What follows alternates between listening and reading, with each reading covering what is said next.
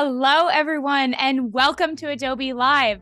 My name is Anna McNaught, and I will be the host today. And today I am joined by Idara Ekpoh. Idara, how are you? So nice to have you on the show. I'm so excited. I'm doing well. How are you this morning?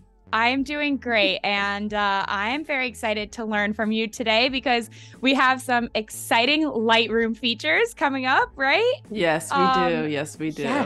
Yes, so exciting. I know Adobe has just released some very new things across all their programs, so we're going to focus on Lightroom today. But first, I just want to give everyone a warm welcome in the chat, and those of you watching on Behance and YouTube, don't forget, if you have not subscribed to our YouTube channel already, please be sure to do so that you can join in on all of our fun and keep up to date with the latest streams. And then real quick, don't forget to start your day with the Photoshop Creative Challenge hosted by Sam Peterson every weekday at 9 a.m. Pacific. You can tune in and challenge yourself with a new prompt each and every day. So without further ado, Idara, I want to just hop over to you and let you share a little intro about yourself and talk about what we're going to be working on today. Awesome. Thank you so much, Anna. So, hey, everyone. My name is Idara. I am a portrait photographer currently based in Phoenix, Arizona. I have been shooting for probably close to 7 years. It'll be 7 years in January. And I really just focus on portraiture and creating cinematic and just beautiful, stunning portraits. I really love color. And so it's really important for me to bring color as much as I can into my images. And just really, especially, I tend to focus a lot on darker complexions, brown complexions, Black complexions, just because I feel like that was an area that I felt like a lot of photographers growing up in my specific space, especially when I went to college, they were lacking in skill set in that space. So I really focus on making sure that people that look like me feel beautiful. And obviously I do that for everyone, but you'll see here that this is kind of like the focus of a lot of my work. And so today I'm really excited because of course we have a lot of new Lightroom features, and we're actually going to be focusing on, there we go, this photo set that I just did.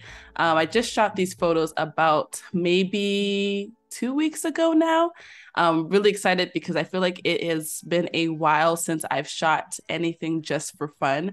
I think that as creatives and as artists, it's really important to, although we get opportunities to create work for other people, sometimes you need to kind of create opportunities for yourself and create work for yourself and rejuvenate your creative juices and whatnot. So I'm really excited to go through these sets of images. There really isn't a title for it. It was just more so the vibe we were going for. I had two of my friends. We went through their closets, put together some looks. We were going for like a vintage, I don't know if y'all have remember Beyonce's song, Why Don't You Love Me? It's kind of going with that kind of vibe, especially with the payphone here, the telephone. And then we have some portraits that we shot outside, beautiful skyline here that we're going to play around today. And then the highlight of all is really focusing on editing skin tones. So it's really important for me in my work to make sure that people are coming across the way that they naturally look. Of course, enhanced with, editing in general, but I don't want anyone to not look like what they look like in real life. And Yes. So I have some portraits that I've shot, and I'll also be doing some skin editing with some of these portraits as well. So really excited. And that is what we kind of have planned for the day. So quite a bit. We'll get through whatever photos speak to me the most is what we'll go. And we'll just kind of rock and roll from there. Yeah, that sounds great. And your work is so stunning, by the way. I just love the way you portray people and really make them feel seen clearly. Like everything you're doing is just so amazing. Oh, thank you so much. Thank you so much. I truly appreciate it. Of course. Awesome. So I guess let's go ahead and jump right in. As Anna had mentioned before, we have a lot of different new Lightroom features that have come up. And of course, these features are available not only in Lightroom, but also Lightroom Classic. So whether or not whichever app you prefer, I believe you have the opportunity to play around with these features in both of the apps, which I think is really great. I am a Lightroom Classic girl, but I'm forcing myself to move over more to Lightroom. I've been doing that probably, I feel like that's a change I've made this year, just because I feel like I like to edit across platforms. So like on my desktop, I always don't want to carry my hard drive with me, so I can edit on my laptop, my iPad, etc. with the Lightroom app, which is really great. So we're gonna go ahead and let me see which photo I'm really feeling first. Let's start with this. I need to make the switch to Lightroom as well. I'm still stuck in Classic, and it's just like, it's too good. It's too good. It is too good. And it's just, especially when I started first editing in Lightroom, I just was like, where is everything? Like, it doesn't feel right. But yeah, it's the ability to edit across whatever devices I have and not always carry my hard drive with me. And it just makes it, honestly, a lot more enjoyable. It's just kind of, sometimes I'm like, where is this one feature? So if I do that today, stay patient with me. Yes, I don't blame you at all. Perfect. So we have a number of different photos. I think we'll start with this one because I really love the sky in this shot. So we'll play around with the sky, maybe the color of her blazer and some other things, and then we'll come into some other portraits that we have over here. I want to say probably the most important thing when it comes to editing skin tones is trying to do as much of it in camera as you can.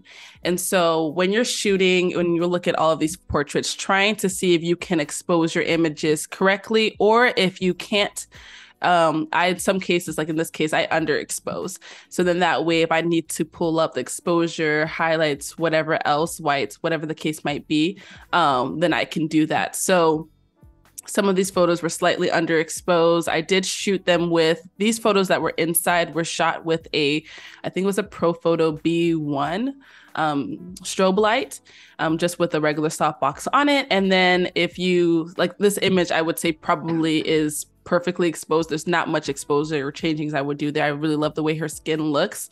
And so this will be one of the shots we'll edit as well.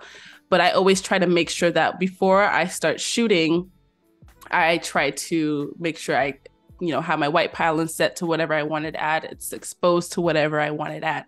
And that just kind of creates a little bit less work for me to do later on in post. So if you can get it right in camera, great. If not, of course, that's what Lightroom is for. You can come and always make adjustments where need be. Cool. Sam has a question for you. Yes. What would you say is the biggest key to successfully capturing different skin tones? Is it the lighting, exposure, camera settings, editing, or a combination? Combination. Cool. I'd say combination. And the reason why I would say that is because when lighting is key. So I think when you're lighting your subjects, especially when you have subjects of different skin tones, like in this case, you want to make sure that, or even in this case, you'll see that there's 3 different complexions here. You want to make sure that everyone is properly lit. So I think in this case, I did shoot with natural light. I actually shot this in my garage. Oh, wow. Oh my God.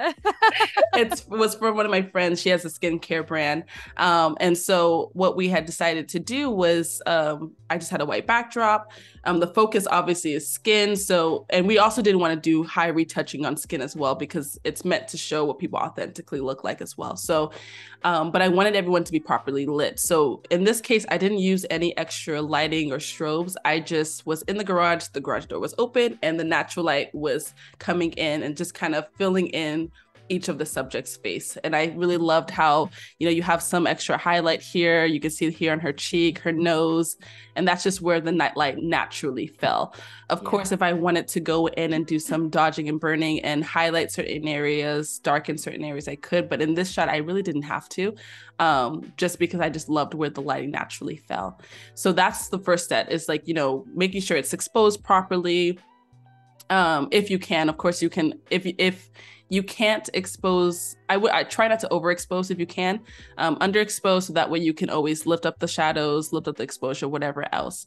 And then when you get into your editing, I would also say editing is a big component too, because you want to make sure that sometimes, or a lot of the times, there's not like a one size fits all.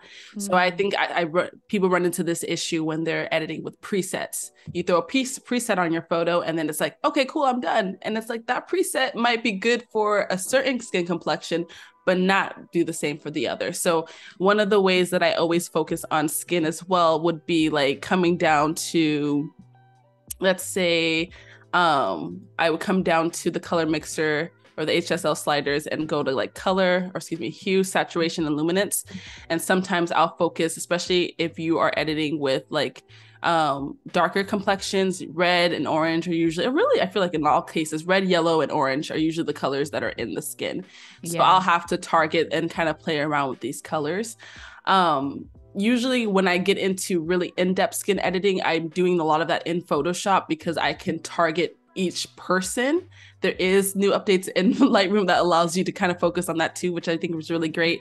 But I use, I think it's called, I can't remember the feature in Photoshop that I use, so I can't remember that. But just really making sure that you're focusing on each person's skin tone. If someone is more of a warmer complexion, you don't want to make them look really cool. If someone is cool, you don't want to warm them up too much. You want to just be really mindful that, and it's really important. What I also try to do is reference the the original photo while I'm editing too. So then that way you can kind of say, okay, I made her way too warm. She's looking a little bit like an Oompa Loompa. Like you don't want that. So I definitely say, Sam, it's a combination of all three for sure. Cool. And so does Lightroom Classic have the new masking features for different people the same as the mobile or the regular Lightroom version? Yes. So okay. Yeah. So I'll give you an example here. So let's go to a photo. Let's do this photo. Okay. So we have two individuals in this photo here. So you'll be able to do this in both Lightroom and Lightroom Classic. If you go over here to the masking tool, and I actually already did this, so I'm just gonna delete the mask. So that way we don't have anything there, and I can show y'all how I did that. So some new features that you'll see in here is that you have the select subject, you have the background objects. So we'll go over those features there. But you'll see here, it automatically detected the people in my photo. So I have all people if I want to make edits to both of my subjects, or if I want to just do person one or person two, that's a great opportunity there.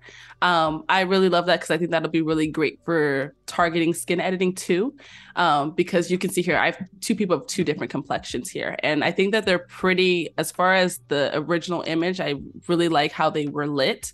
But let's say if I wanted to do something to person one, and instead of, I can either edit the entire person or I can pick specific features of the individual as well. So that's another great update to Lightroom that I really love because I can target a lot more. So a lot of the things that I was going to Photoshop to do, I can now do in Lightroom, which I think is really, really great, especially with the AI updates and feature. I don't have to go in and mask the whole person.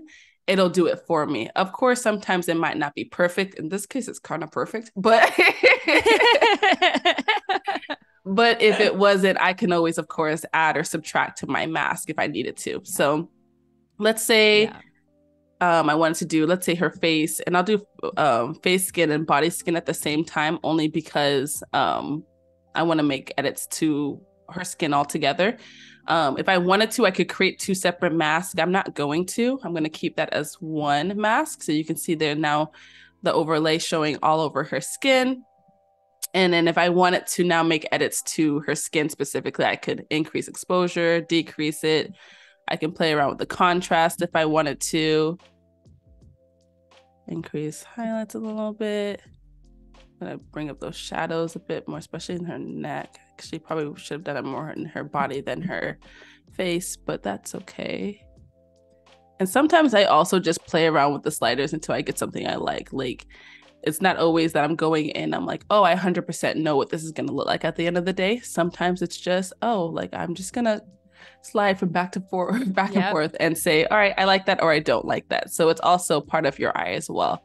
That's exactly what I do too. And I think it's nice because then if you push something a little too far, maybe you discover a look that you wouldn't have normally thought about. Exactly. And so sometimes just like allow yourself that freedom to be able to kind of just make whatever, just create whatever. And if you want to erase it, you always can. Like there's always the back button, or you can just reset that part. So you don't feel so attached to a specific way of editing. I love to, especially when I'm editing, I really love to let each photo kind of I don't know, speak to me. And just kind of be like, you know what, this is what I'm feeling and this is where I go. But of course, and then the other great thing that I really love about, and I believe this is a new update as well, you can also, there's like a little amount slider for mask as well. So if I felt like it was too much, I could reduce, or I wanted it to be more, I could increase the mask as well, which I think is really cool. So let's say, let me make a really like dramatic, very, very bad example. But if I want to decrease it, you can see it's decreasing there. If I want to increase it, obviously that is not correct. That does not look good at all. Will not do my good sis like that. So that's so good though. I didn't even know about that. And what a game changer, because normally you would just adjust your sliders a little less, but if you did a huge edit and you have like 15 things that you adjusted and you just want to lower it a little bit, then that's perfect tool. Exactly. And then I think the other thing, and one thing I actually learned yesterday with playing around, is that you can also copy, I believe you can also copy mask over.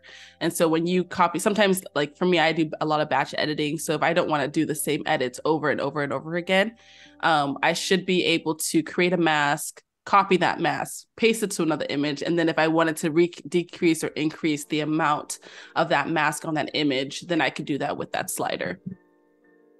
Super cool.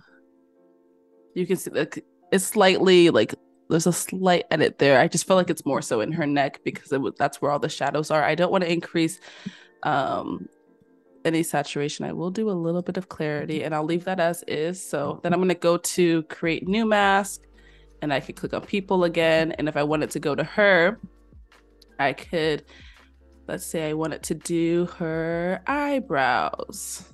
Because I think or actually, let me do her lips. So then we can see what that looks like. So if I wanted to edit her lips, I would probably, let's say, go down here to hue, and I can change the hue of her lips. Obviously, you know, I could be real dramatic, you know, give her a little purple electric lip, or I could. That actually did a pretty good job too, of making it look real. Yeah. I'm actually pretty shocked by that. That is so clean and so nice. So if I wanted to do that, I could do that, or I could just kind of increase, I could just kind of play around and see where I wanted it to fall. I didn't want to make any edits to her lips, but that's just really cool that I could do that and it still looks really natural. I'm going to delete that. Oh, not duplicate it. Let me delete it. And delete. Let's go back to, so I think for now, I'm going to go to my exposure. I usually, when I'm editing, sometimes I'll play around with the different profiles to see if there's anything that I want to use, or if I do have presets. I don't have presets that I've inputted into Lightroom yet. They're all in classic. But Lightroom also does have new adaptive presets, which I think is really great as well. So if you wanted to, I believe that the adaptive portrait, sky, and subject are all new. Correct me if I'm wrong, but I believe those are all new. And so if I wanted to, let's say, enhance the portrait, glamour is an option. Oop, my computer. Okay, there you go. Glamour is an option, which I feel like it just kind of adds a little color to their lips and adds a little kind of like beautify method on them. There's gritty. I don't like gritty at all. It's a bit too much for portraits. I would say maybe if it was like a landscape image or something like that, then gritty would probably be great, but probably not for portraits. Enhancing eyes. I really love this feature because I usually go in and try to whiten eyes a little bit more. So that is really great. Of course, you can do that same. You can enhance eyes more by creating mask, create new mask, people. And that was another feature in here. If I wanted to do the whites of their eyes or their pupil, I could also, make some changes in colors there. So if I wanted this to be a little wider, I could increase. I don't know if you can see that difference. Okay, if I do something drastic, you can see that I'm making the white of her eyes a lot brighter. And so that's another option there. Cool. But let's see if there's anything, and the teeth whitening, because always whitening everybody's teeth because nobody wants Yep. nobody wants teeth that's not white. You know? I know, so much easier to do it in Lightroom than with the white strips, right? Exactly. No, absolutely. I will 100% tell you because it just makes things so much easier. And then same thing, darken eyebrows if I wanted to do that. So you just have so many options with those presets. And then there's more presets down here as far as adding a pop to your subjects. There is this warm pop. There is this soft, cool, soft. So you can see that I made the subjects very cool in that image. I prefer the soft actually. There's vibrant with that's a lot. I don't like that on the skin, but I'm sure if I wanted to decrease that, I could. Let's see. Yeah, I could decrease that if I wanted to. And then there's glow as well, which maybe for another portrait, not for this one. Yeah. So I actually really like the way that soft looked. So I'm just gonna leave that as is and then come back here. And then what I will do real quickly, I'm just gonna come in here, and when I'm doing a lot of my editing, I also do a lot of editing in or skin editing in Photoshop as well, but I can use the healing brush as well. There is a new, I'll point this out now, I'm not going to use it for skin, but there is a new content aware brush, which is really great for removing people, removing unwanted things. So we'll test that out in another image. Cool. I'm just going to come in and heal a few of these spots for my girl. Let's see. And sometimes I actually prefer this at times because it's not everyday frequency separation. Like I can't, sometimes I don't want to do too much. I really love the way people's natural skin looks. And I feel like sometimes if there's a pimple or a blemish that needs to be removed, I can just remove that. Yeah. Especially just using the healing brush. So it tends to do like a really good job. You can see like real quickly, I was able to clean up some of those spots there. See if I can, the makeup started to separate a little bit there. Can I do that there? Let's see. Okay, great. I think my computer's acting a little slow, but we are good. I'm gonna come and clean these up a wee bit. Lightroom just makes me want to be able to like add these edits in real life and just I know. looking in the mirror. Oh, need a little touch up here. Yep. A little, here. A little right there. So it really does. But I just love how like quick you could do that. Like that didn't take much for me to have to do. So if I wanted to now make some general edits to the image, I'm gonna bring down the exposure a little bit.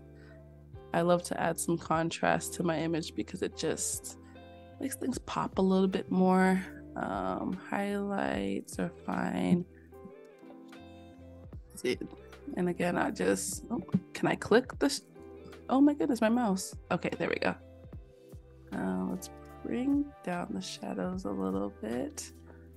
And I'll leave that. Sometimes I mess around with the point curve. I'm not going to embarrass myself today, so I'm going to leave that part alone. Because sometimes I got it, sometimes I don't. But you know. That's more so. But this could be really great again if I wanted to add like some more reds or blues or cyans into my photo. I could do that there, especially getting into the color grading of my image. I don't think I want to add any more temperature or warmth. I feel like they are pretty kind of warm as they are. I like how they look.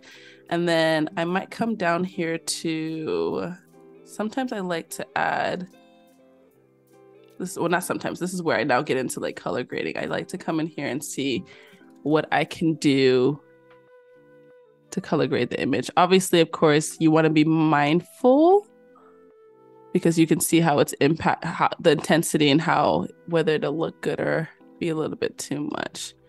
Then I can also increase or decrease there. I don't really want a lot of that.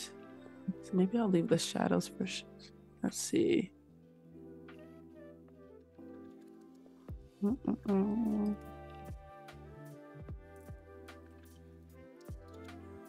She might just leave it because I'm not sure if I'm, okay, actually I like that tone there. She really like that tone there, so I'm gonna keep that there. The highlights. Then go back in.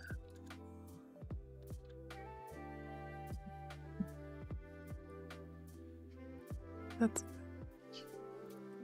okay. And then I'm gonna go back up here to where's the mask I did of her? Okay. Going to add.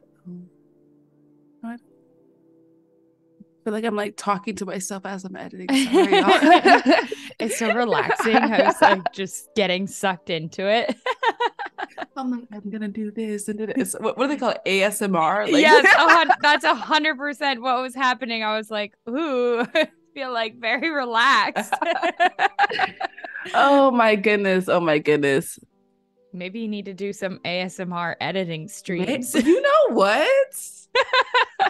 Comment if y'all want that. That might be a vibe.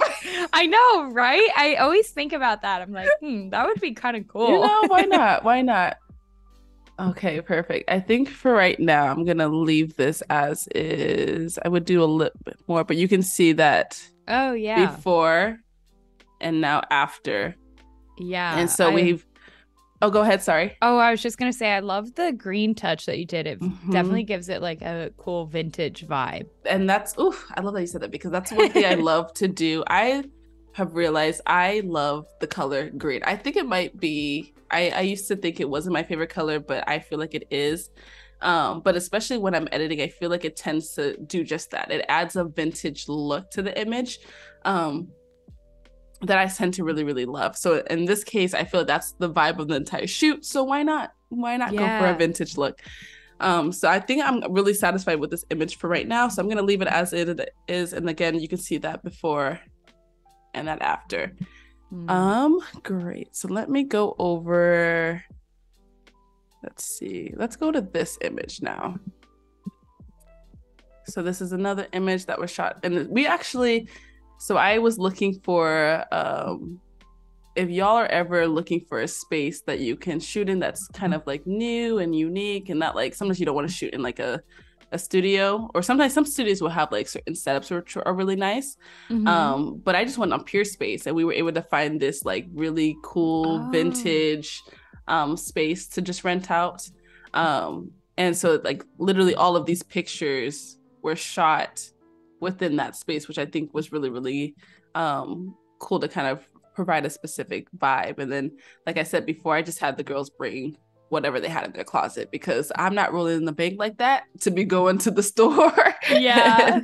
And I'm also not a stylist. So sometimes when you're just doing things like for fun like this, you just kind of collaborate with your friends and see what you can kind of quickly and easily pull together.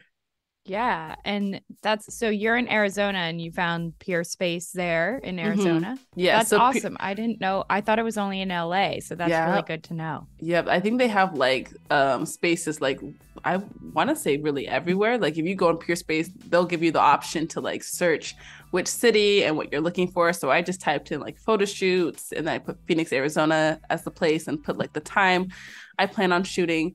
And then after I did that, it gave me all of these different options for spaces. And like, I don't know, usually like I was hesitant to go on the website only because I felt like sometimes it's more, especially here in Phoenix, it's more like event spaces or like things of that nature, not really like for studios or whatever else. But I was pleasantly surprised that there are a lot of new studios, especially in the past couple of months or even the past year or so that have come up in the Phoenix area that have been really, really great. So for this photo, I really want to play with another masking feature of background. Now, this is exciting to me because sometimes I don't want to edit the subject. I just want to edit the background of the subject, especially if I have like a solid color in my background. Sometimes I want to bring up or play around with the hue, the saturation, or the just overall color of whatever that backdrop is. So I just created a quick mask and you can see how like, I'm telling y'all, this is clean. Like it really is. It's amazing. I was blown away by it the other day. I was playing with it and even every little hair is perfectly cut exactly. And that's what is so great. And I really love it too, because you can see that like, let me see if I can turn it off. Okay, there we go. Her shirt is also like a hue of green. So I was worried that like if colors were too similar at all, that they would start to blend, but it does such a great job in just being able to detect who your subject is apart from their background. And I think that just, again, gives you so much flexibility in your editing, because a lot of these things, again, I was doing in Photoshop. I sometimes want to just focus on my subject and just edit their skin and the hue and color of their skin, or sometimes I just want to edit maybe like the background or whatever else. So I can create those masks so quickly instead of having to take a brush and manually brush it myself. If anything, if I have to clean it up, fine, but I don't have to do that much there. So I'm going to bring down the shadows a bit. I feel like it adds a bit more depth to the image. Contrast just a tiny bit. Let's see those highlights. Yeah. And again, just going back and forth to see what I like, what I don't like. And ooh, I don't want that. Okay, yeah, I like the depth in the background now. And then if I wanted to play around with the hue of the green, I could do that as well. I'm really obsessed with like this money green color. Yes. I feel like I am trying to speak more wealth into my life. So I love it. Manifest it in. Manifested it. So I think we're gonna go with this money green kind of color. And I think, well, I messed with saturation just a little bit. So you can see that mask there. That's the before. And that's the after. Wow. And we haven't even so much richer. And like, we haven't even done anything to her. The only thing I like, you like, just let that sink in for a little bit. So I really, again, I think if I have to pick what I love the most so far, I just feel like the masking is just so incredible. The amount of freedom that you have, and just being able to just a few solid edits is all I made. I decreased my exposure, increased my contrast by a tad bit, highlights, shadows, decreased the blacks because I want it to be really deep. And then I messed with the hue of the backdrop, and now it's a lot more richer. It's giving me that money green that I wanted, and it's my subject is popping out more, which is what I love as well. And then again, if I felt like it was too much, I could decrease it. I don't feel like it's too much. I just feel like it was just enough. So I'm gonna put this back to 100. But you could, if it was too much for you, you could adjust it there as well, which I think is really dope. So, and then I believe I can do this. So if I copy, I believe I can copy this mask, and let's see if it'll paste over here like I expected it to do. Yep. So it detected the background and it pasted the mask over here. So that's another great option for you there. I think in this image, it took in also the flooring, which I think is great because I would also want that, the effect that I made up here on here. But if I felt like I just wanted to do the curtains, I could have clicked the background button, let it do what it wanted to do and select everything. And then I could have came in here and erased the flooring just to focus on the curtains, and then invert, or vice versa, to edit both separately. But I liked how it did that for both aspects.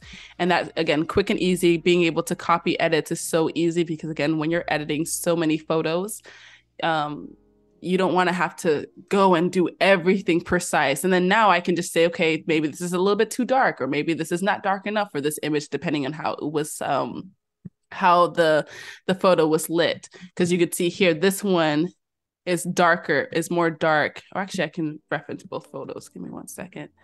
You can see this is a lot dark, or like more vibrant, and this is darker. So if I wanted to do this, and I believe this is also a new feature as well, you can. And so let me back up real quickly. So one thing that you can do now, I believe, is you can, if you come down to this little kind of window panel thing, you can reference, not only can you reference two photos at the same time, but if I wanted to edit this photo while I'm editing this photo, I could, or edit this photo and while I'm referencing this photo on the left, I could do that. So you just want to focus on, with the photo that you're editing is the photo with the white box on it. If I wanted to click over here, I could switch it to where I'm editing this image. So that's a really nice feature. Oh, I love it because, again, when you're editing multiple photos and wanting to have consistency in your photos, sometimes it's really helpful to reference images between the two. So then that way you're not having a collection of images and every image looks different. You want it to look cohesive and together as much as you possibly can. Absolutely. So I'm going to come here and I'm going to click on my mask, make sure that's there. Cool. Increase exposures a little bit. And it doesn't have to be exactly the same because again, it was it's a different angle and everything. Lighting was not exactly the same, but I still want it to be a little bit more vibrant than what it was. Great. And then in this shot, you can see here that she's a little bit underexposed and she's kind of orange as well. So I think I'll come back to this image and edit and finish that one as well. But I'm gonna come in here and let's see, maybe we'll create a mask of her and just do her face and let's do more so her face for right now. And I'm gonna create that mask. I am going to come in here and I think it kind of, I'm gonna subtract with a brush and get it off the phone. Is it removing? Mm-hmm. Okay, yeah, good. It looks like it. I was like, my eyes are deceiving me. Yeah, it is perfect. So I'm just gonna come in there a little bit. Cool. And let's see, I'm gonna increase exposure just a tad bit. I'm gonna have to do this on her neck too. I should have. Actually, let's add her body to that as well. So I believe now, yes. So what I did, so originally I had made a mask of just her face skin. And then and then I realized that it was kind of, I didn't see her finger there. That was probably what it was picking up. But I realized that while I was increasing the exposure on her face, that I probably want to do that to her neck at the same time as well. So I just went and I clicked add, clicked on person, and then I can now add another feature to that specific mask if I wanted to. If I wanted to create a separate mask, I could do that. But in that case, I wanted to edit the two together. So you'll see that it says body skin and face skin. And I also really like that it names each of the masks for you, so it kind of keeps track of what you're doing in your edits as you're going. Yeah, that's super helpful. Especially because when I edit in Photoshop, I'm really big on, I don't do this often, I'm not as good at it, but naming your layers. Yeah. You can keep it. Oh my God, I'm the worst. I'm the absolute worst. I'm so bad at it. I think I was editing in Live once, on Adobe Live once, and I was like, I should probably name this so you guys can follow, because in my head I'm tracking everything. Yep, exactly. That's the thing, is I honestly feel like layer naming is for other people, not for you. It's not for me. It's not for me. But if anyone, but I think the other great thing as well, like if I came back to this image after, like, maybe I decided, sometimes, like I did this shoot 2 weeks, almost 3 weeks ago, I want to say, and sometimes I don't edit right away. Sometimes you got to let it, I might start editing and then I'll come back, come back like a week later. So it's also cool if you can get in the habit of labeling, it'll help you then. But to me, sometimes I'm like, oh, I could just figure it out. But so true. Yep. Exactly. I know. I'm the same way. You'll see tomorrow when we do the Photoshop stream. I'll forget. I always forget to name layers, and I always forget to save. Those are like the two things. Exactly. So all I'm gonna do, you guys can see, so I'm gonna put this back to 0 so you can see where it was at. So I feel like her skin is underexposed. So I want to lift the exposure just a tad bit, just so you can see her more. I'm gonna bring down the contrast a little bit so you can see already the difference there. And of course, still being mindful of her skin. I don't want to change. I'm not changing, like, well, here, I don't want to make that dark. Actually, I'm gonna leave that at 0. In some cases, if you wanted to add a little bit more warmth in the skin, you could, but this is where, again, you want to be careful because now she's getting orange and I don't want her to look orange. Or I also don't want to remove any warmth from her skin because now she's looking more pale, which is not what I want. So you can play around with that a bit more if you would like, but I think can I grab the slider? Oh my goodness, my mouse is, okay, there we go. This is one of those days that I probably should have been editing with do you edit with a mouse or do you edit with the tablet? I use a mouse. So yeah, I use a mouse too, but sometimes I'm like, do I need to switch over to, I tried using one of those like tablets, what are they called? Like the Wacom? The Wacom tablets. Yeah. I tried that and it didn't work for me. I know, me either. I have probably had like 3 Wacoms. I just got an X Pen a few weeks ago and I can't get used to it. It just doesn't work for me. It's so hard. I've heard you have to like use it consistently for a few weeks without touching your mouse to get used to it, but I don't have that time on my hand, you know? Exactly. So I can't do that. I've tried and it's just getting the first thing is just getting used to it. Like I'm like thinking I'm editing in one area and then I look at my screen and then I can't, my motor skill do not allow me. Exactly. I totally agree. It's like dancing. It feels so weird to my body. I'm like, it doesn't move like that. Exactly. I struggle with that entirely. It's like the old thing of trying to pat your head and rub your stomach at the same time. That's how it feels whenever I use a tablet. Exactly. And I'm just like, sometimes I'm like, I'm wondering how, like, you have to have patience. And that is one thing that I will say that at times I lack. I feel like I only have patience when it comes to like editing, but I don't have patience for like new tools that I'm adding to my workflow. I'm just like, I'm better off just doing it as I am. Even if I know in the long run, it's going to be better for me. If I'm too impatient, then it's just like, it's all right. I know. And like we've had this conversation before on live streams where we've reached the conclusion of the most important tool is the one that you're comfortable with and the one that allows you to work fast and get things done and be able to express what's in your mind without I think that's the problem is sometimes these tools create more of a limitation, you know? Exactly. That's exactly it. And so just I feel like the important thing, I'm referencing another photo. Okay. I think the important thing is that there is no right or wrong way to do anything. There's just whatever your way is. Totally. And so I feel, because sometimes people be like, oh, how do you do this? I'm like, well, this is how I do it. But if you do some research, there's plenty of ways to do the exact same thing. Exactly. Just do what works best for you. Okay, so I just came in here and I was just using my healing tool just to heal some of these spots a wee bit. All right, so let's look at that before and after of that image. So that's the before. Wow. And where'd the after go? There's that after. Wow. So you can see that like it's just a difference. Such a huge difference. So much life to the image.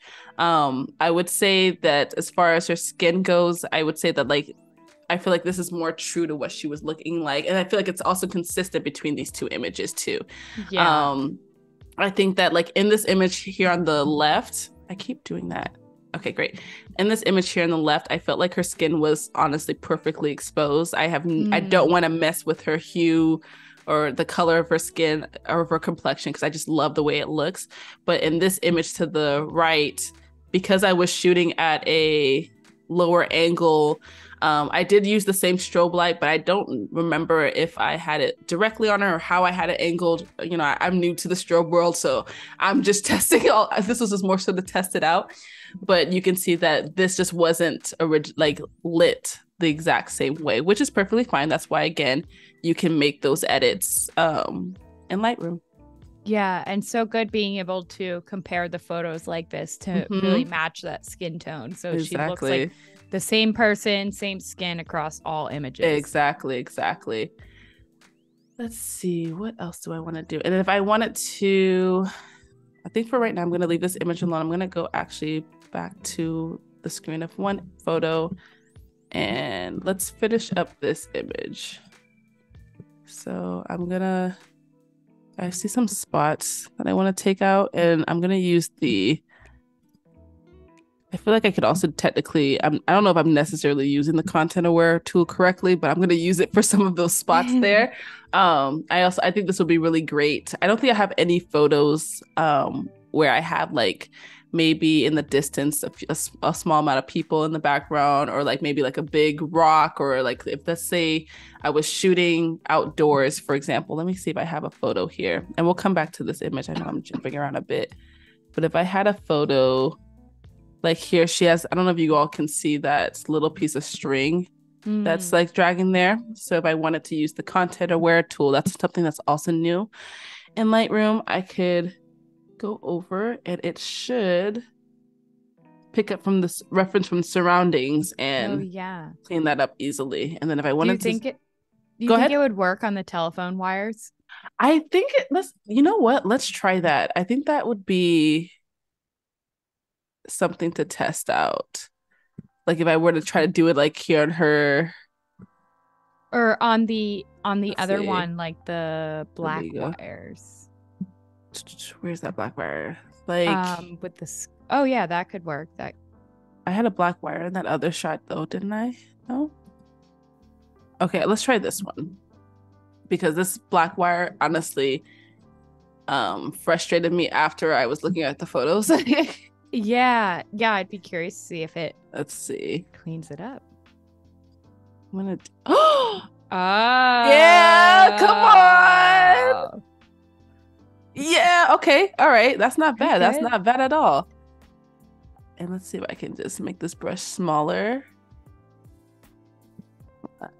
Okay.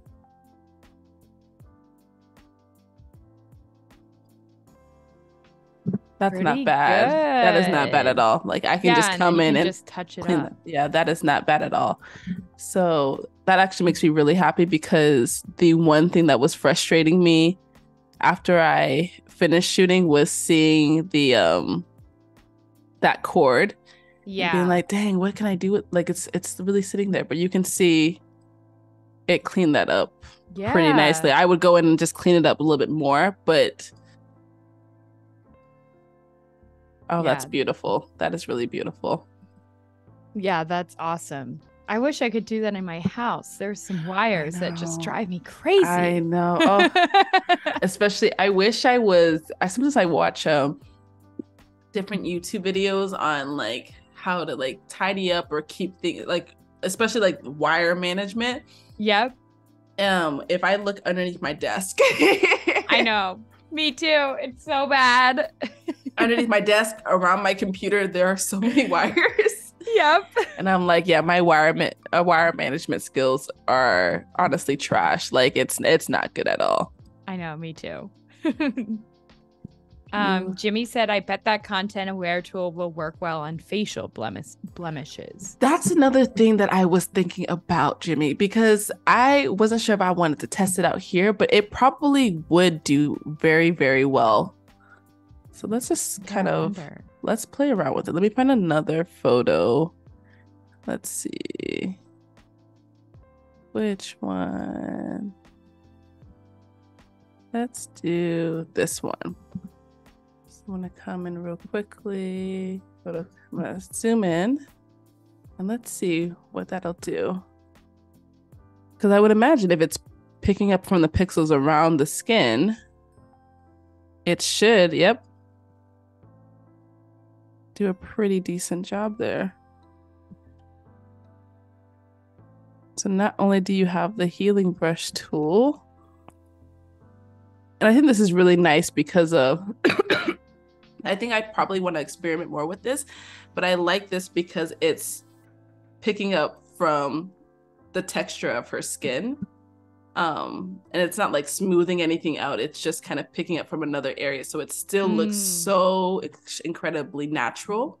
That looks really good. Yeah. So I've been using the healing tool this whole time, but I think I'm going to start using the content aware a bit more on skin. Like that just looks I think that, where did that pick up from? Where did that last one reference from?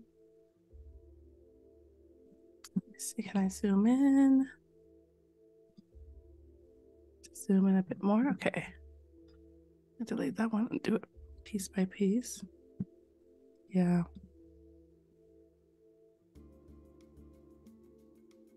Yeah, that's really natural. Wow. Yeah, that looks That good. that looks really, really good. OMG, I love. Here, actually, I'm going to, I know I just made that mask, but I'm going to delete it because I'm going to just copy the mask from the other image.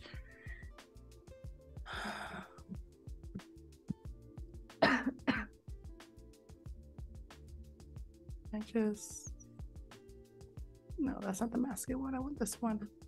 I still am blown away that you can copy a mask, put it on a new photo, and then it like reselects that new subject. Like it do you see what we just did there? Like, that's so crazy. What? Like, nah, I'm sorry. I know. I've seen some things in my life, but wow. I know, right?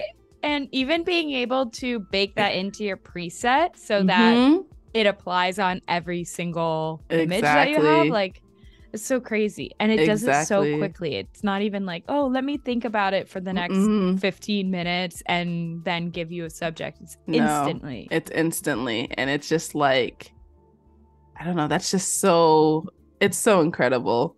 I know. That's what I'm like, when I was looking at all the features, just the masking, overall masking, but being able to copy from one photo to the other and it just quickly adapt. No, that's game changer. Adobe, you really did something with that one. Yeah. Y'all really did something there.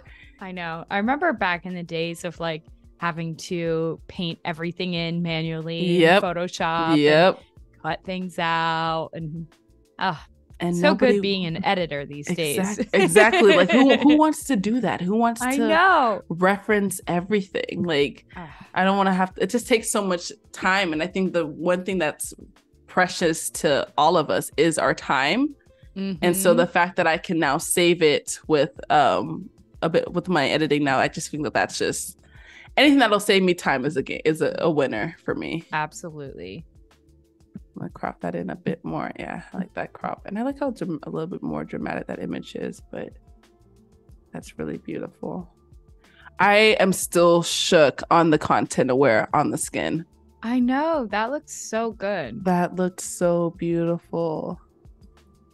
Because I've seen people use it for more so like, maybe like, I don't know, like if you're outdoors and there's things you want to remove or whatever else, but to be able to use that in your skin editing. And I think it's just, again, it makes it look really natural. And that's why when I'm editing in, I keep referencing Photoshop, but when I do, a lot of my skin editing happens to be in Photoshop because you do things like frequency separation. And the big portion of it is trying to maintain the texture of the skin. You don't want to, when I first started off editing, doing skin edits, I felt like I was always smoothing the skin and blurring the skin, and it's like no. Oh my god, I know. I look back on old edits where I destructively edited skin and it's just like a blurred mess. Exactly. And it's like nope, doesn't look good. You still want to maintain the color of the skin or the texture of the skin, excuse me, and making sure it still looks like a real person. Yep, exactly. I remember getting reamed out at my internship. I just like brushed the skin in and smoothed it. And they were like, this is not going to work. No, it's like, no, I'm not with that. Yep. And that was when I decided to start doing fantasy instead of people, because I'm like, clearly I can't do this. Listen, sometimes things are a blessing in disguise. Now you found the lane that works for you now. Totally. Oh my goodness. But now you guys can see, let me go back to, not that photo, where is it at? Okay, I'm referencing two different photos now. Okay, and then let me click over here and reference this one. Perfect. I feel like, again, keeping your edits consistent and just being able, I think I also really love being able to reference, and not only just reference the two, but because I think you were able to do in the past where you could reference two photos or multiple photos at the same time, but being able to edit while you're referencing is a game changer as well, because now again, I don't have to like, okay, here are the two photos. Okay, let me go back to the one photo and edit, and be going back and forth between those two screen features. So now you can do everything collectively at once, which is really nice. Yeah. All right. So I feel like I'm gonna come back to these. I wanted to also show one more masking that I think is really, really great. There is an option to mask objects as well. So let's say you have certain objects in your photo that you want to, do specific edits on just the object itself. You can do that with the new masking feature. So if I go to mask and click there and create new mask, I'm going to click on objects. So now it's going to give me the option to take my brush, and you don't have to be precise. You don't have to get every single detail, but just kind of go over whatever that object is. I wonder if it's going to let me add to it. Yeah, it should. So it should. And then if I want to add, so yeah, you can see it basically picked up the object completely. Nice. And so then now if I wanted to come in, and this little radio thing is a little dusty. I didn't realize it was dusty in real life. So ignore that, please. Or if you didn't see the dust, maybe you didn't see it and I brought your eyes to it. Yeah, I could not see that at all. But again, if I wanted to just edit the object in the photo, I could do that. So let's say if I wanted to, make it more contrasty, bring up the highlights in it or whatever else, this could be really great for editing any objects that you have in your images. And again, the whole purpose and point being that you can just really target, you can do more targeting. And I think that's just really great for flexibility in your editing, and just kind of creates, like in a few seconds, I was able to just edit the little radio speaker thing without having to spend too much time trying to mask and get things done perfectly. Of course, if I needed to go and add or subtract to the mask, I could, but I didn't need to do so. And that's in this case, you can see that, bam, I just wanted to increase the exposure or decrease the exposure, contrast, bring up the shadows, and I added a little bit of warmth, and you see that small difference right there. Yeah, that's awesome. Ferry wants to know, what's the difference between editorial photos and fashion photos?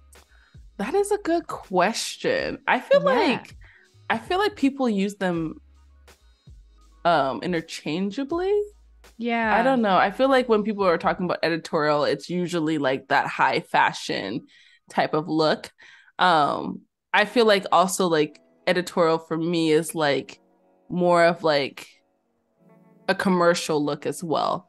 So, so instead of just like, oh, I don't know how to really describe it, but I feel like with this shoot, it feels more commercial like. Like I feel like I could be in Kohl's and see this image hanged up somewhere, because it's like bringing like you see like the really cute and dainty photo of the girl in the image that's kind of really nice to look at, but also like I'm looking at her jacket, I'm like, oh my goodness, where's that jacket? Like where do I need to go in the store to find that jacket?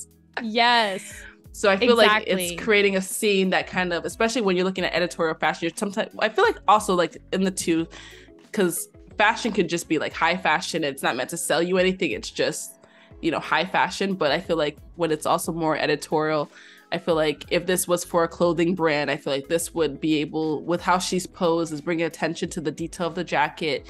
And that's really what catches your eye in this image. I feel like I could see this photo, be like, oh, where's that jacket, and now want to buy it. So I feel like it just kind of maybe depends on the space you're referring to, but I think in general it's like editorial and fashion I feel like can be used interchangeably. And then I would say as well, like more so in that commercial space as well as being editorial too. Right. Yeah, I think that's a really good answer. And then Jimmy wants to know, how well does the copy mask feature work on a second photo that is darker or lighter in exposure.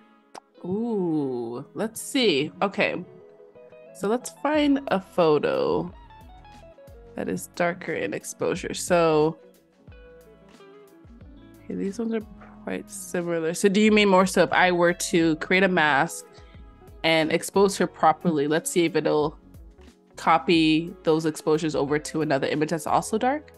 I guess maybe if it's, so let's see, copy over to a second photo that's darker, lighter in exposure. So maybe if you did the mask, the subject mask on this picture because it's darker, and then went back to maybe like your image during the day with the blue sky, if it would still pick up the mask just as well. Let's see. Okay, so let's do, I'm gonna create a mask. I'm gonna go down here to people again. Do I want to do, I can also create a subject mask if I wanted to do the entire, nope, I'm gonna do people because I don't want to do everything all at once. So I'm going to delete that mask and create a new mask.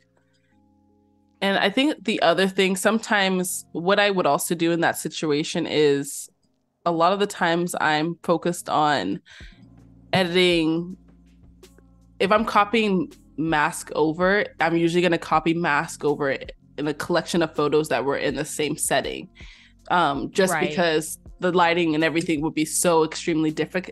So if there was another image that was in the same setting, but maybe was exposed differently, then I would do that, opposed to, you know, if something was completely different as far as light, especially light. This is more so using a strobe light, and then, you know, we'll see what it looks like outdoors and how that picks up there.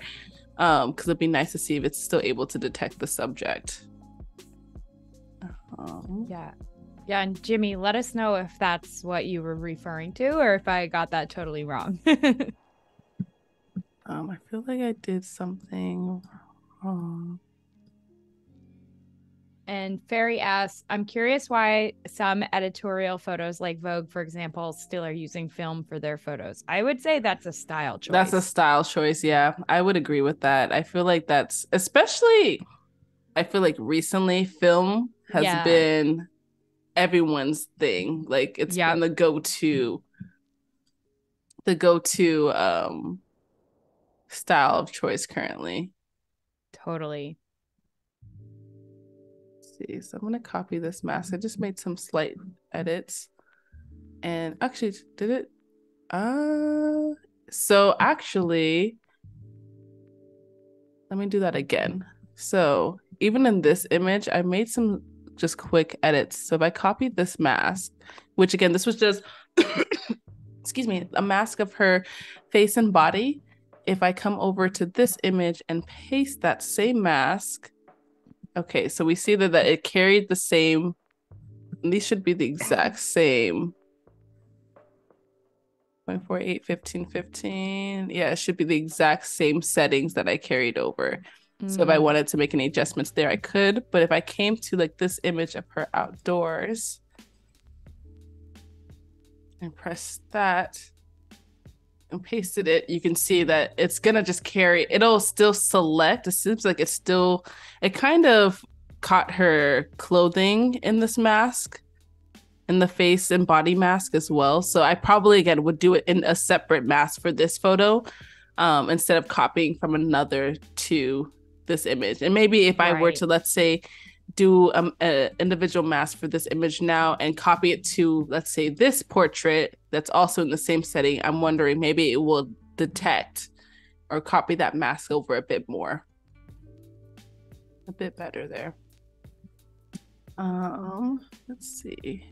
There's actually one more I wanted to do. So Jimmy said, yep, for sometimes when your subject moves away from the light and into darker areas on a later photo in the day. So I think no matter what, I think the Adobe AI is going to be able to pick up your subject. Exactly. You just might have to adjust those settings. Absolutely. So let's see. I feel like, have I even completed a photo? I feel like I've been hopping from image to image to image, but I've not actually completed an image. I'm trying to think of what other features I want to display if I haven't already. I think I went through like there's some adaptive presets in here that y'all can play around with. So let's just kind of go back to the ones that I've started editing and let's complete some photos. Cool. Sounds good. Perfect. So with this photo, I believe the only thing we really did was change the mess. So this was again a completely raw image. I had not done nothing to the image. I just had changed the background, and that already made such a dramatic difference on the image there, which I really love. I think for the most part, I'm going to keep everything else the same. Actually, no, I'm going to do some edits to her specifically because I don't want to mess with the exposure of everything else right now. So people, let's do the entire person. Do I want to do anything here? Oh, contrast a bit. I love to add me some contrast. Yes.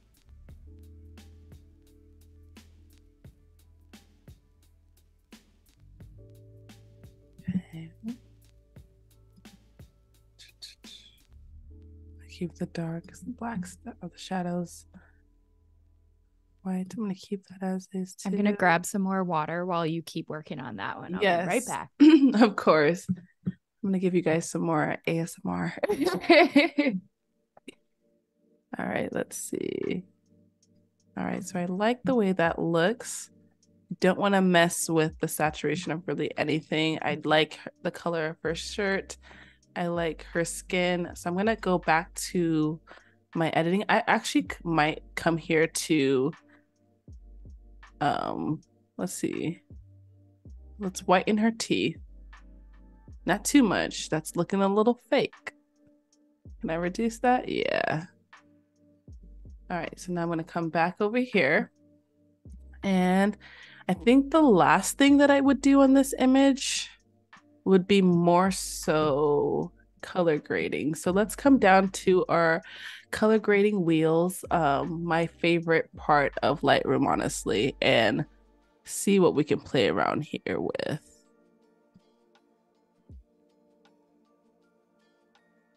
Let's see. Really like, again, there's something about adding greens to your highlight just slightly that just makes it very vintagey looking, which I love.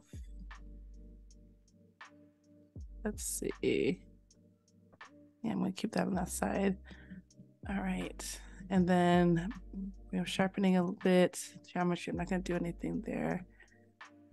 Do I want to do anything else to this image? I think I already cropped it. So just to go back to recap, the first thing I did was crop the image because there was a little bit of open space over here that I didn't want to capture. Then I went into creating a mask where I masked the background. And you can see here that is the before and after of the mask. And I feel like that probably is the biggest game changer of this image. I did do a mask on her slightly. And then I also did add a little preset for her teeth just to brighten that a bit. I actually am going to go back to presets and add it should create a different mask for her. Where's the eyes? Enhance eyes. Yeah, I like that too. So when you're adding these adaptive presets, it's going to create a mask for you. So then again, if I felt like I wanted to enhance her eyes more, I could do that.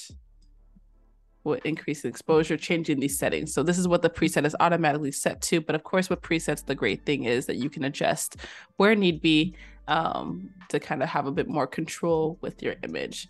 I did not come on here and do anything to the lighting portion of the overall photo just because I felt like I targeted everything that I wanted to target, that I didn't need to make any general overall edits. The only edits that I felt like I made that y'all saw me do just now was the color grading, just adding a little bit of this orange to the shadows, and then a bit of that green again for that vintage feel into the highlights. Sometimes I'll do midterms oftentimes not. I haven't found like the sweet spots yet with midtones, but depending on the image, sometimes I'll play around with that as well. So there's that option too. And let's go ahead and see. That is your before, and that is your after. So I feel like it's giving editorial. It's giving Vogue, you know? Totally. I know. It's amazing because you just did some little minor tweaks to everything and it just really amplifies the whole image. Yep. And that's what it's all about. I feel like I'm actually going to export this image because actually I'll come back to doing that. I need to create a new folder for that, for this set of images. But yeah, I feel like, you know, sometimes I don't want to do too much. Sometimes again, the quicker you can be, especially with editing a set of images, the better. Just because I love to edit, but sometimes I don't want to be sitting on my butt. Yep. For hours upon hours. And so it kind of gives you, again, it didn't take much, just a couple of edits to some targeted areas, and now we have literally a night and day photo, which I think is really, really great there. So we have finished that shot. I am gonna come over to, so I'm good on that one. I think there was the other one that we did was this photo. Was this one? Yes, this was one.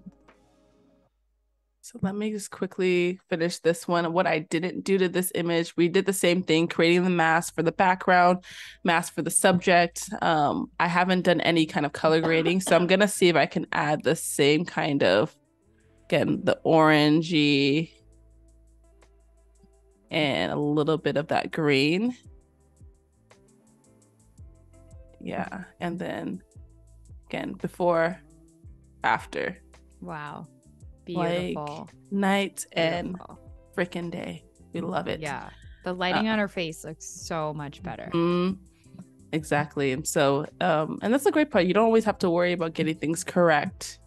You know, when you're shooting, you obviously want to do as much as you can, but sometimes I'm just like, you know what, if the lighting was trash, as long as, especially if it's underexposed, then I have a lot more freedom to be able to just boost it up as much as I can to get the preferred lighting for my image. Definitely. And then Jimmy asks if you can save XMPs after editing this way. Ooh. Is that like the mobile preset file? I think so. I think it is. I do not know that answer, Jimmy. That is a very good question. Yeah. Yeah, I'm not sure either. Because that would be a really If anyone in the chat knows the answer to that, please let us know. Please do let us know. Okay, so those were the three. I do want to come to some of these sky photos because I just feel like we can do something really dope with the sky.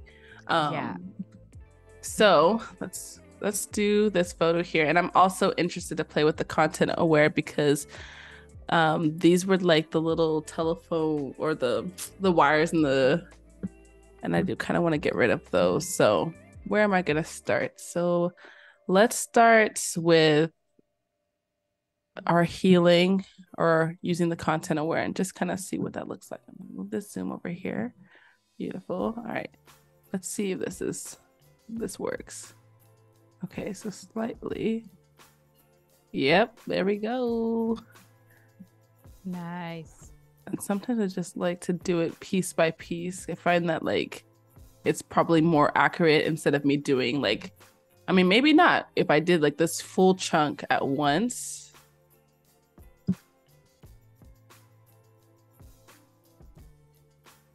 Pretty accurate, and I can just kind of go in and clean it. Yeah, pretty good actually. Perfect. So I'm gonna go back and I'm just gonna do that piece by piece. Jimmy also asked, can you sync or copy the color grading from the original shot to another shot you want graded? Yes, you can do that. Preset, right? Yes, I think you can also, you can do that through a preset, but if I go, because if I press copy, it's copying editing settings. How do you, I'm trying to remember how you copy and you can choose what settings. I think if you right click on the image, or click on like the image in the timeline below. Then you go to develop. Where does it say develop? My eyes are deceiving me. I know, me too. Oh, choose edits to edit settings to copy. Yeah. Beautiful. So they changed that. Yeah. Yes. So, Jimmy, so if you wanted to, so a lot of what you guys have been seeing me doing is copying over like specifically the masking. Here it's not including the mask if I were to do this. So if I was in, let me go back. If I was copying masks, that's how I've been just copying, pasting the mask throughout the image. If I wanted a general copy of the entire image, I could, just like we found it here, right click, go to choose edit settings to copy. You'll see here that masking is not added. I can click on that and then it will take my masking with me. But you'll see here, it'll take my lighting, the color grading that I did, any effects. I usually don't include cropping. I probably wouldn't include healing just because that's usually more specific to each photo. I don't want to copy a healing and then it's like all over the place. So that's probably the only thing that I wouldn't copy over. But I would say that masking, because of the AI feature, that it's pretty accurate, that if you were to copy that over as we've seen, that it'll be able to detect where the body, face, skin, whatever it is that you were masking in that original image. So let's come back here and go back to content aware. And come on, pick it up. Yeah, that's what I like to see. That's that beauty. Come on. It don't get no better than that. So good. Love it. Absolutely love it. So now I just felt like it was just too distracted. I want to focus. Like, do you see how dang near perfect? Like, that's literally perfect. It looks so good. You would never even know it was there. Nah. See, Adobe, don't play with me. Like, you give me these tools, I'm gonna use them. Exactly. Oh, love it. Okay, perfect. So sometimes, again, I just like to do it if I'm healing, or in this case using the content aware tool, I like to do it in pieces just because this is where I have to take a bit more of my patience. But I just feel like it could end up being a bit more accurate that way. Let's see, did this one even pick up? No, I didn't necessarily pick up anything. Okay, that's right. Okay, cool, I can work with that. Great. And then let's come in here.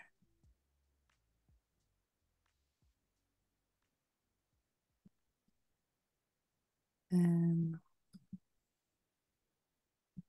all right. So I could go in and make that a little bit cleaner, but we're not going to do that today. But you can see those lines are gone. Looks so good. So we're going to go back here. All right. So now that they're gone, I'm going to go into my masking. In this case, I'm going to select, actually, well, it's a sky. So let's select the sky. And it should detect everything. Beautiful. And we're going to work on the sky here. Now, one thing that I love to do with my skies is play around with the color. I just feel like, why not? Who needs like a blue sky? Like, sometimes I really loved teal. You see how that just like pops a lot more? So especially when you're taking into consideration, I think what I really loved about this photo and what I was trying to do in a lot of the shoot was use color is really important, not only when you're editing, but it's also important, beforehand. Color can play a part in the location that you pick. Color can play a part in the outfits that you choose for your subject as well. And the images that you all saw before, you'll see that she was wearing in her clothing green and pink. Those are complementary colors, which is they just look so beautiful together. Same thing with, I believe, yellow and blue. And so just being able to pick colors that by the eye just look so good together can kind of help to enhance your images as well. So I think that's probably one thing that became a game changer for me in my photography, was like once I started to focus on color, it was like, oh, I feel like I cracked the code. So definitely play around with color as much if you can. I love, again, the way that this yellow now stands out against this teal. So this was cool. But now it's like, it's giving more, it's more vibrant, more editorial, more in your face, which is what I love. It looks so good. I was like, yes. And then I was muted. So it's like, whoops. No problem. That is so funny. Okay, so again, select people. I don't think I want to do let's just do some slight edits of the entirety of her. And I probably won't do anything to exposure, but I will do just with a contrast a bit. I'm gonna bring those highlights down a little bit so you can see a bit more of that yellow in her clothing. Bring up the shadows, yeah. Okay. And then let's create a new mask. Let's see. I'm going to select person again. And let's do the entire person again, but I'm going to I want to target just her jacket. So I'm going to subtract from her. Let's see how quickly this will subtract from her skin.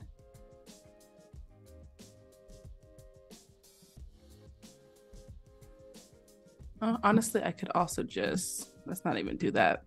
I could also do that in when I get to the HSL slider. So I will do that later. Let's see. I'm going to go and I'm going to delete this mask because I don't need this. Create one more mask for her skin and face. And let's just do some slight. No, don't want that. 0.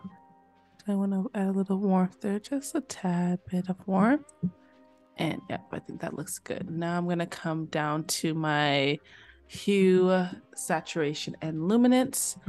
Let's go ahead and see what we can do to that yellow. Okay, so it's not seeing anything in her skin that's bothering me, so that's fine there.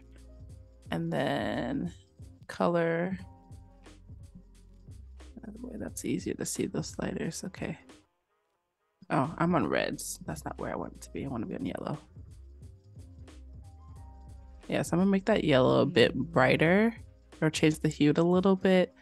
And then I like the saturation so that it pops a bit more. So again, our before and our after, like totally gives it that editorial look. Yes. So much better. Yes. And then again, you can see how, again, just trying to maintain skin. So I'm not making her look anymore, because this is her natural complexion. She's more, I wouldn't say, I feel like she's cooler. She's not too warm in her skin. So I also don't want to make her look, I'm trying to be careful of that in her skin. I don't want her to look too warm. And then if I wanted to, sometimes I come down and I add a little, depending on the image, if I wanted to, I could add a little bit of red because I can see that makes her skin pop a little bit more there. And then if I wanted to play around with, and sometimes it helps to just see what it looks like so dramatic and then just pull back. It's really fun sometimes. Exactly. Just play around. You never know what you're gonna see. Exactly. I feel like that's like the biggest thing of today. Like just just play around. You never know what you're gonna navigate towards. And this makes me really happy because like I didn't edit. I told myself I'm not gonna edit these photos beforehand. We're just gonna get on live and just do what it do. Like Yes. Sometimes that's best because you can overthink it if you know exactly what you're gonna do. Of course. Of course. And too. Yep. And I didn't want to overthink it. So I was just like, okay, let me just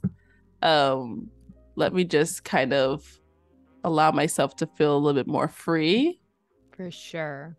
And that way nothing looks okay. I'm cleaning some of this content aware up with the healing tool because I want to kind of fix that a little bit. Jimmy asks, how do the transitions look when you mask the background and adjust the mask and adjust the mask and subject, then adjust afterwards? Often there are subtle halos between the two when you do this in Photoshop. Is Lightroom better? I would say definitely Lightroom takes care of that. I would say that as well. Because sometimes, like you said, like with the masking, like you want to be like, if I were, let me go back to my mask. Like sometimes there can be that halo effect if I did a little bit too, well, actually I need to be on a mask. I think again, you can just target certain areas to where you're kind of avoiding that overall halo look on your subject, between your subject and your background.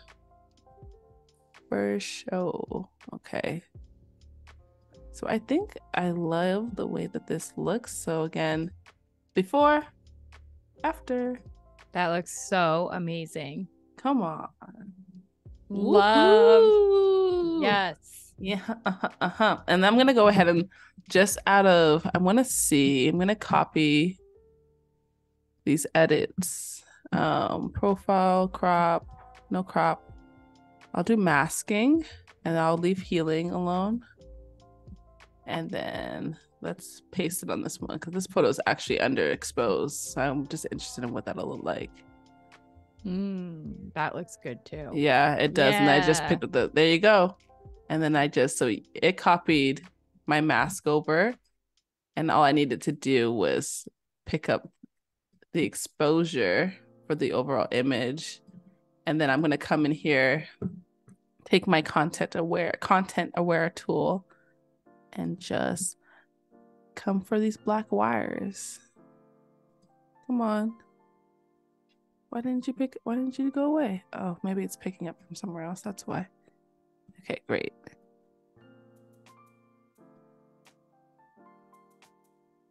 Let's try. I don't know why it's not picking. It's like leaving like a little purple. I'm going to try healing.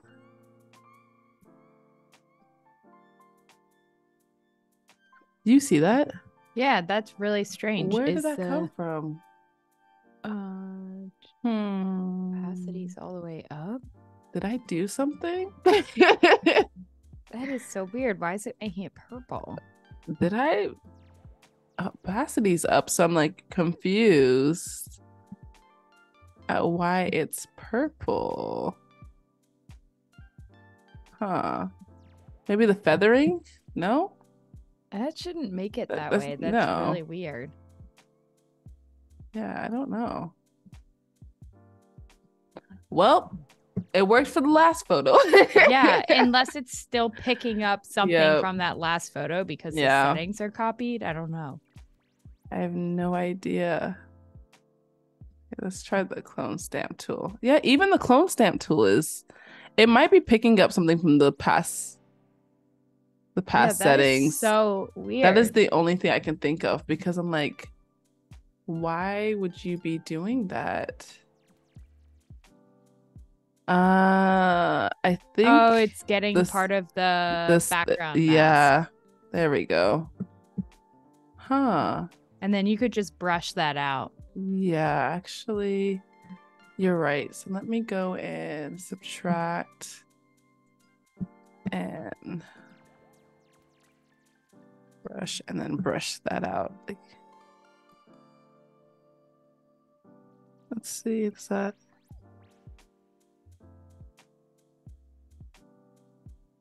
Huh. Oh, maybe it needs to be added. Add brush. Oh, maybe add. Yeah, actually. Sometimes I get so confused with add and subtract and then intersecting this. Like, Yeah, that's it just is all okay. There we go. Now that's cool. taking that out. Yeah. So that's probably Beautiful. like a good Yes, thing to that's good do to is, know. yeah, maybe like heal it first and And then then, do the yeah, color. okay, that's actually really good to know. Because I was like, my eyes are not deceiving me, right? Like I that know. is. I was thinking that, when you look at something bright and then you look away and you still Yep, see like I was yep. thinking that's what was happening. And I was like, why am I seeing purple? Yep. And then I'll have to come back in and clean up because you can see now like some of that original blue is peeking through. But what, like you said, I would have done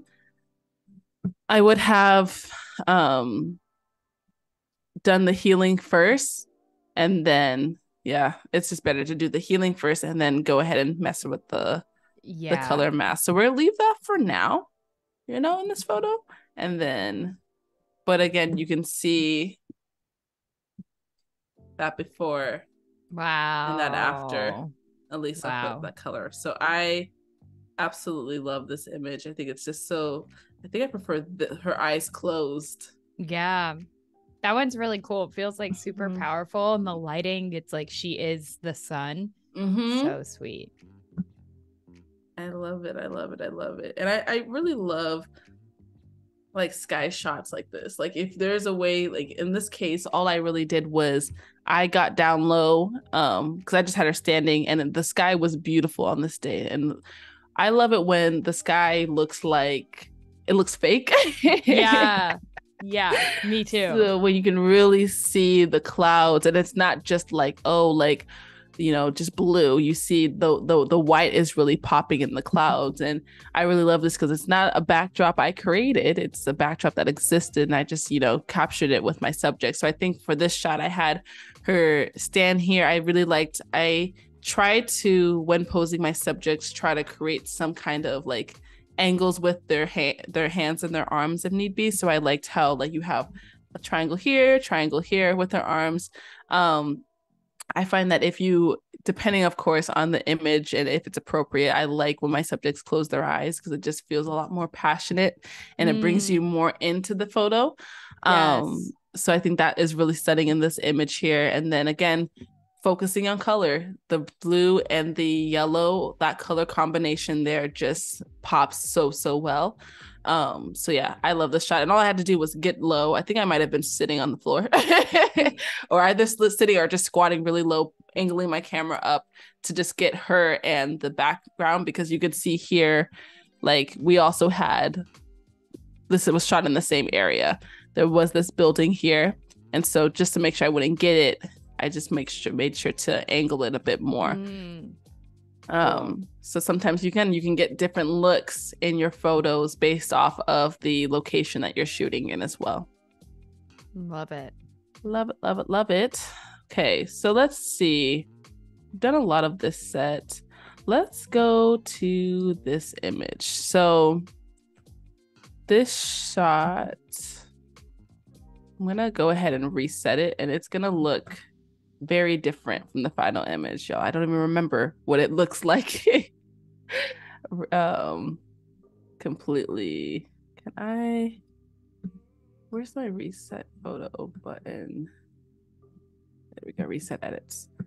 So that is the original. Oh my god. Oh my god. Yeah. Yeah.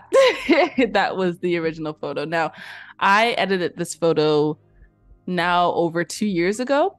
Oh, wow. So I think sometimes it's really cool to edit photos again, to see if your styles change, because that final image that you saw was what it was 2 years ago. I do still have, actually, yeah, I have it here just to reference if I want to, in case like I get stuck. But let's just go ahead and see what we can do here. And this will be really great, again, for targeting skin with 3 different subjects that have 3 different complexions. So I'm going to go ahead and start off with cropping. So I think in this image, I really wanted it to have let's see, how did I crop it? Not to make it exact, but I know I cropped a bit of her face out to really focus on my subjects. I'm gonna bring this in. I think I cropped a little bit of her eye out and then brought this up a bit more.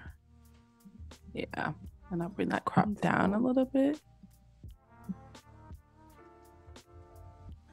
I could definitely see this image on like a big makeup poster in a store. Thank you. So good. You know, one of the goals I have is to I would love to shoot I need to start shooting more beauty photography. The reason being, I like when I go into Sephora, there's nothing better than when I go into Sephora and I see images of just the beauty photos that are in the store. Yes. And so this was my first time shooting like skin, and I really wanted to like, how can I like what would I want to see walking into the store? Yeah. I think this would be such a powerful image because I just love that they all have different tones of skin and then they're all looking at the camera and it's like kind of this play of the eyes moving up through the piece and but then you also see their lips following like almost the same direction, just a little zigzag and really, really cool. Yeah, I love it. I love it. And I think when it came to posing, and the other thing is like sometimes when I'm looking for inspiration with posing, I do also go online, go on Pinterest, online, whether that's Instagram, Pinterest, because I think this was like I had seen a similar pose on Pinterest, and I was like, okay, I love like the placement of heads. So I didn't have them laying down on their backs, they were laying on their sides, as you could see in the original photo. Yeah. So it's just kind of like trying to place their heads, and then I was like tilting everyone's head a certain way. But I really love how the crop came out, or how the overall image came out in the end. It just felt very like, it just felt really beautiful. It's so great too because it doesn't look awkward. You know, sometimes when you have people lay their heads in a way that maybe isn't as comfortable and like stacking like that, it can look tight, and it looks like so soft and like they are having this nice moment together. It's really cool. Feels very what's the word I always love to use? Intimate. Yes. It feels very, very intimate. Absolutely. So of course sometimes I'll come in. Do I want to do standard or no? I think I'll keep it on color. So sometimes I'll change the color profile. I'm gonna go over here to presets and see what this looks like. So there's pop. Nope. Ooh, I do like warm pop. That warm pop is beautiful. Yeah, warm pop it is. And then if I wanted to increase or decrease, I think this was another great update. This came, I think the option to like have an amount slider was like one of the previous updates to Lightroom. And it's just, again, having that freedom and flexibility, because some things might work better for different photos. And so being able to decide how much, the amount that you want for each photo is really important. Yeah. Gonna bring down the exposure just a tad bit. Contrast. And then again, let's just look at that before and after. Wow. So I really love that preset because I just feel like it brings out a lot of the details in their skin more, but doesn't look like, you know, it doesn't look like overly done. I don't know. I just feel like I could, like her freckles, the eyes, everything just feels very, very beautiful. Yeah. Okay, so I'm gonna come down here and increase warm just a tad bit, not too much. Okay, so I'm gonna go ahead and come to my masking, and let's see. This is the only thing. I wonder if it's gonna be able to detect that there are 3 different people. Yeah, I was wondering if it was gonna be able to detect that, only because they're so close to each other. Yeah, so it only sees the one. It only sees one person. But again, I think that's fine in the sense that, so let's see. So what does it do? Oh, it gets all of their faces and all of them. So yeah, it thinks it's all one person. That's so weird though, because there's multiple eyes. You would think that. Yeah. No, it's like, Yeah, I'm wondering. So that's another good thing to know of is like how you, if you're thinking about how you're going to edit these photos, the photos that you're shooting, I guess like it could be important to focus on the placement of your subjects. Like if you're fine, like for this image, I probably will have to now go in. If I wanted to edit each individual person, I would go in and have to clean up the mask to focus and create a mask for each person. Just because they're just so close in proximity that it just looks like it's just one person. Right. But I think for this part, I'm not going to go ahead and do that because that's a lot of time. I think for this image, again, when it came to 3 different skin tones, it's just how you have it lit. Like I think that they each of their skin tones look really, really nice and clean in the initial photo. And then I'm just kind of being careful with my edits moving forward. And I also think they're all very, I mean, I would say that one was definitely more warm than a lot warmer than I would go editing nowadays. Let's see. I actually really liked more to that green. And then if I want to come in, I'm not going to do any kind of healing. I'm going to leave that as is. Let's see. Okay, so I don't want to mess with the hue. I'm going to go to luminance and bring the luminance. Be careful with that because of her lips.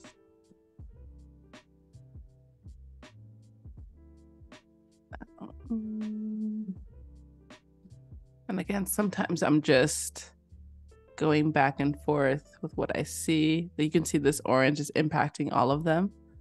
So I don't want to do too much there. Just going to increase it slightly. Saturation a little bit.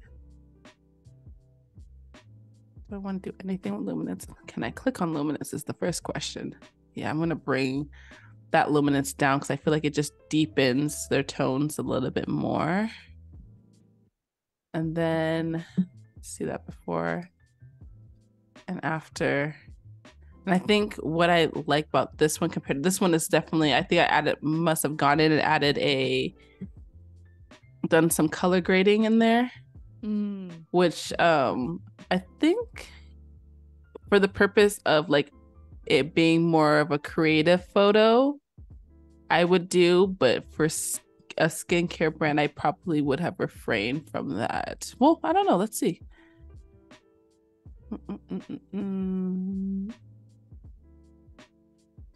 Okay. Don't do anything to my highlights. Not really. Okay, that looks really nice. I'm gonna mess with my blending.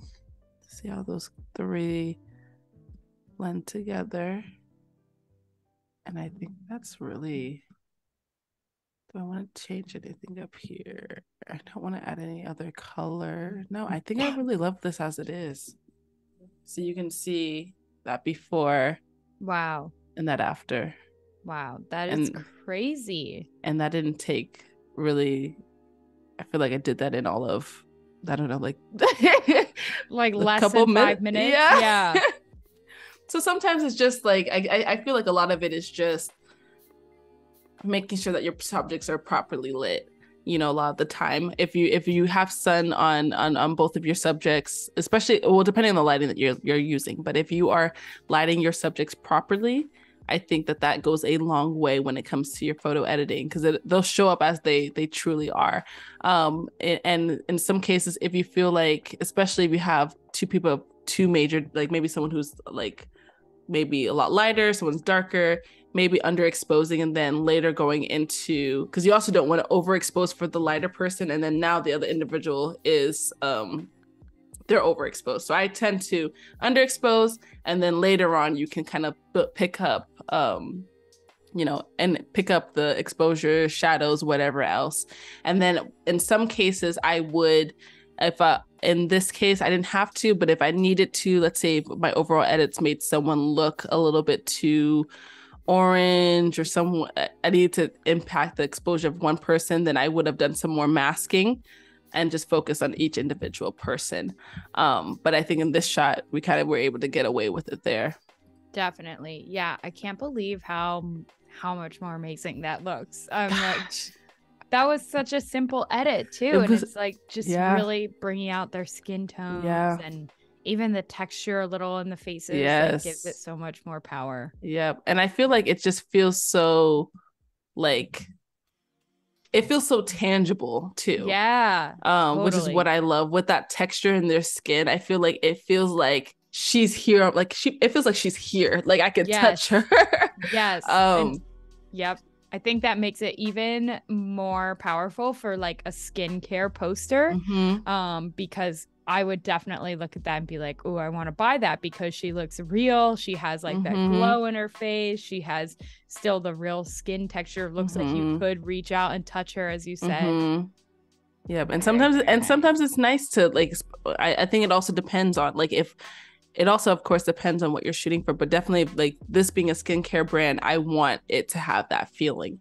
I don't want to go in and, especially, I don't like it when, I mean, I'm not a retoucher for a skincare brand, so I couldn't tell you how people do it, but I feel like you want things to feel real. And I don't want to go in and smooth out anything in their faces. I don't want it to look like, oh, they were overly edited, because that's not, this is supposed to this is meant to be no makeup, raw. This is what I look like. And you want that raw feeling.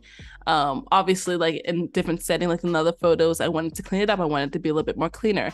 So depending on the space that you are, the space your photo is going in and what you're editing that photo for, you'll target those edits differently. Like I'm probably for this shot not gonna go and pick the content aware tool and try to click out all of these different blemishes, because I feel like that is authentically who she is in this shot, and I want to keep all of that detail. I love it. So good. Yes.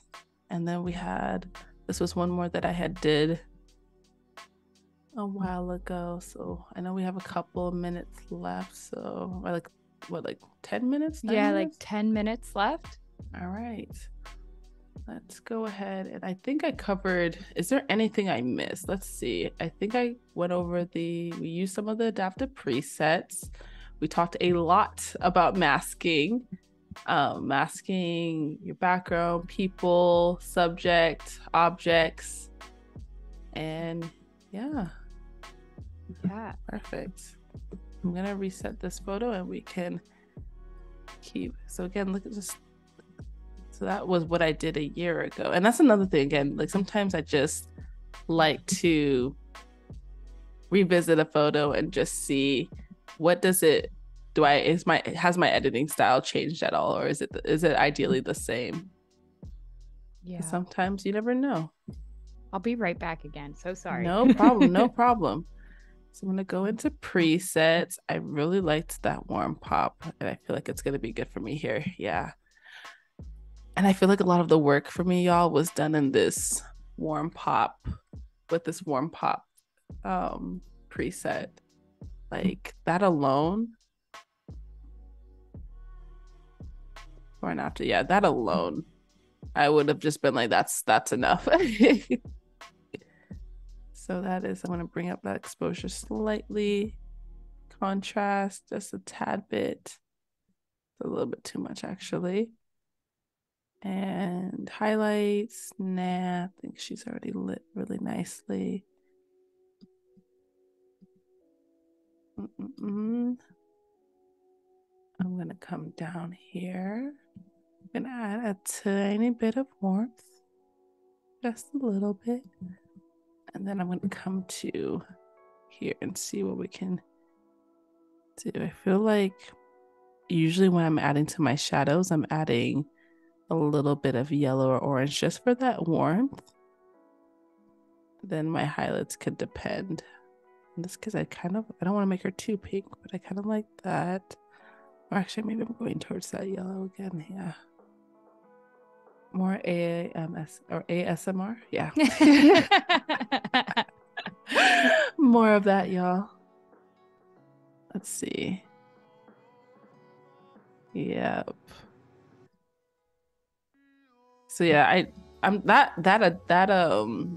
pop. What was the name of the preset I just used? I used it again. That warm pop preset is beautiful.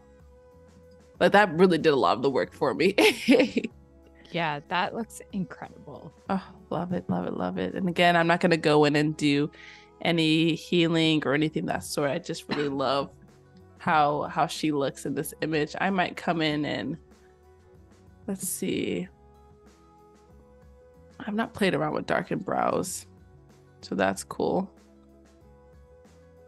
In case I wanted to do that texture here. It's really picking up only her edges, but I do actually like that it added a little bit more texture there. And then lastly, enhance the eyes, increase that slightly. And then those should all be individual masks. Yep. So you got eyes, hair, and eyebrow. I like that there's different ways to do everything. So you can either target the eyes, hair, or eyebrow with the people mask, or you can just do it with that preset as well. And that preset kind of picked up I picked up those eyebrows really well. Great. Question for you from Jimmy as we wrap things up here. What is your favorite new feature that you're looking forward to adding to your normal workflow? I feel like I have a couple now. I will definitely say I think the number one favorite feature would definitely be all of the masking. So when the masking people, I think that is probably my favorite. That and masking background. I just love that you're able to now separate your subject from your background and make edits. And because there's in this case I wouldn't do it just because the background was white.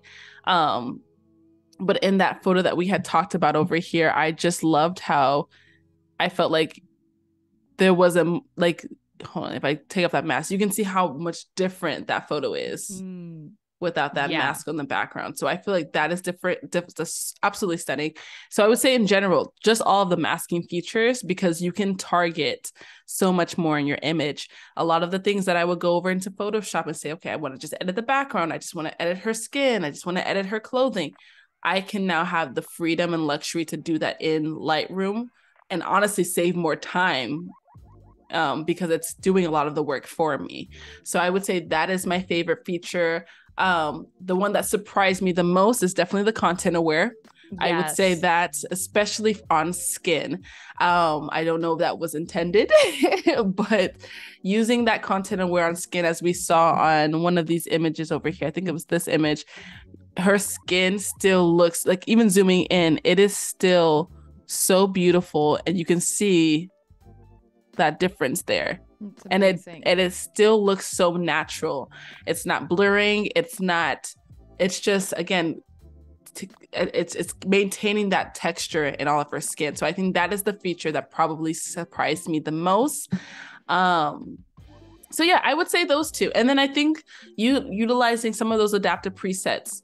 I feel like I usually in a lot of my editing sometimes people ask me for presets and I'm like, so a lot of the times I just find a lot of joy in just editing each photo for themselves, but presets do save you a lot of time. So I do have some of my own presets, but as we saw with this portrait here, these two, I use the adaptive preset, or one of the adaptive presets, the warm pop. And I felt like that was really, really stunning for this photo. And I loved, I honestly prefer this edit to the edit that I did 2 years ago. So you can see, I think there's a little bit of there's a slight difference between the two, but I just feel, again, in these cases, utilizing that warm pop was really, really beautiful. But yeah, overall masking and the content aware for sure. Amazing. Yeah, it's really cool to sometimes take advantage of those baked in presets that are already set to go, that are in the program, and not even having to make your own. Exactly. And then just using that and doing your own adjustments on each photo. I do agree with you. editing each photo sometimes is so much more fun than just Yeah. applying a It preset. is. It is. And then like when you find something that you like, then it's like I can make a preset out of that and use it on Yes. everything else. So you can kind of, it can be as complex or as easy as you want it to be, which I just love all of the flexibility and freedom that you have as creatives, because I think we need that. Sometimes I don't want to be as creative. There's some shoots that I do that I'm like, I just need to apply the same preset on everything and send it to the client and just be done. Yeah. And then there's shoots where I'm like, I want to play around and I want to see if my editing styles change. What colors do I like? And then create a preset of that you can use in certain situations. So I think it's just really nice to give yourself that freedom and flexibility for sure. 100%. I could not agree more. Thank you so much for joining us today. This has been really fun. And where can everyone find your work? So y'all can find my work on my website, idaraekpoh.com. You can also follow me on Instagram. If you have an Instagram, it is, it's ID. Same thing as, I think I really use TikTok. I need to be using it more, but it's same on there. But then you guys also follow my Behance as well. I'm starting to post a lot more on my Behance. So I'll be sharing some of these final images there, and on my Instagram later today or tomorrow. So definitely check me out there. Yeah, that sounds great. And thank you, Sam, for putting those links in the chat so that we can check you out.